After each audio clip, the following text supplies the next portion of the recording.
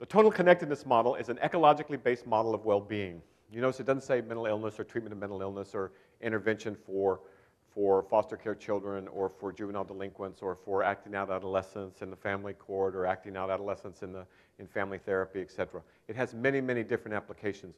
What I'm going to focus on today is the applications that you're concerned with as judges. It's culturally plural. It will fit and does easily with every culture in the world that I know of, and I ask this everywhere I go, every time I give a talk like this. And so if you know of some culture that does not have the concepts that are included in here, I need to know about it. So here's what we're going to do. We're going to talk about definitions, we're going to talk about the rationale, we're going to talk about the model, the methods, applications, examples, and next steps. Here we go. First, the definition, tonal. The tonal is the heart, mind, body, and soul of a person, the sum of that person, that which is individual to them. That's the tonal. Every one of us has a tonal, or is a tonal.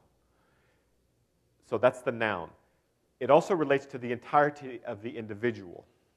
We could talk about tonal alignment or tonal attunement. And it's the connectedness of a person along the four dimensions of heart, mind, body, and soul, or larger meaning, which is another definition for soul, for the more secular-minded among us. So what is tonal? Tonal is a Mesoamerican word. This is not from Western Europe. This is not from the turn of the century before last. This is although it's ancient, it's also very modern because it points to something that our ancient wisdom traditions have known all along, but our modern neuroscientists and our physicists are pointing out more and more that all things are interconnected. You cannot isolate something and just study it separately or intervene with it separately. Everything is part of a larger context.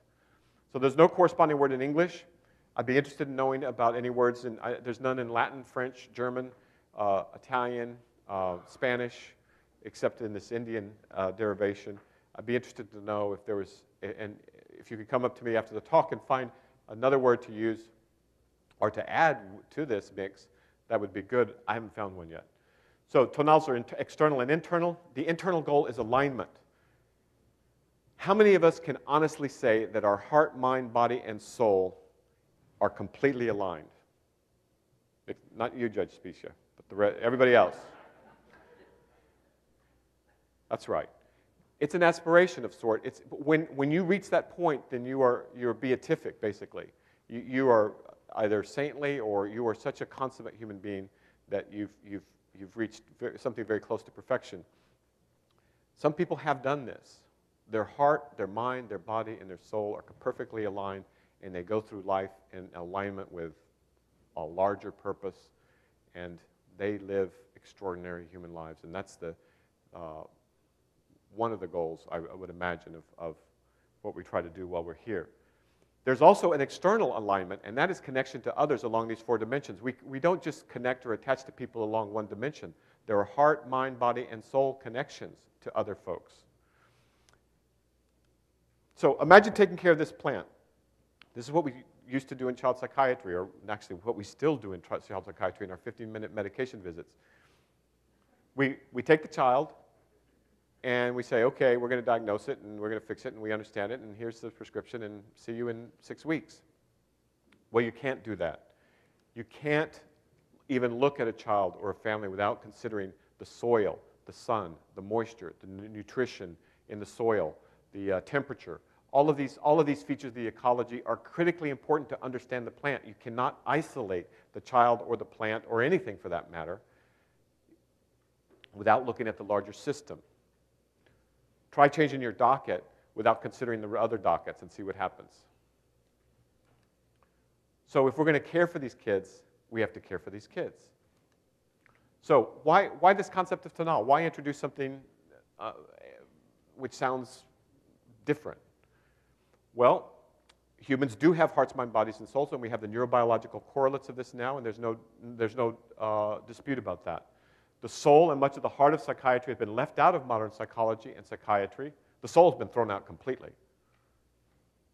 This severely curtails the usefulness of our mind sciences, our psychologies, our psychiatries, our social works, our things like this, for working with the people that we want to help. all of us have potentials for much richer lives. And meaning and purpose, these are soul dimensions, are precisely what's indicated. And if you look at some of the most powerful therapeutic modalities for the treatment of addiction, for the treatment of obsessions, for the treatment of just general unhappiness or impulse control problems, almost invariably they involve getting involved with something bigger than yourself. And so the concept of heart, mind, body, and soul can be used as a unifying and uniting conceptualization because it's a human universal. All of us have it, and those words are understood whether you're dealing with African Americans, Latinos, Asians, Africans, Canadians, Austin Texians, Texans in general. Everybody understands those concepts.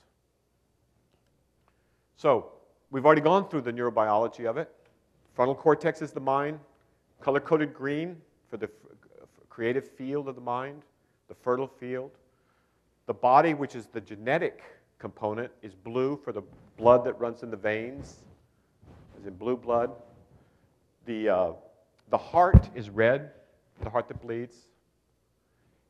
That corresponds again to the emotional, the limbic system. And then the soul is colored yellow. It corresponds to higher purpose. It's a meta-neurological phenomenon where the scientists are still working on ways to try and grok this. I doubt they're going to be successful, and the most serious and the best of those doubt it as well, because this universe is far, far, far more mysterious than we can even begin to imagining how to conceptualize. So the assumption that the human brain, as complex as it is capable of understanding the true enormity of our circumstance, of our cosmos, of our universe, and what drives it, is a huge assumption and probably mistaken.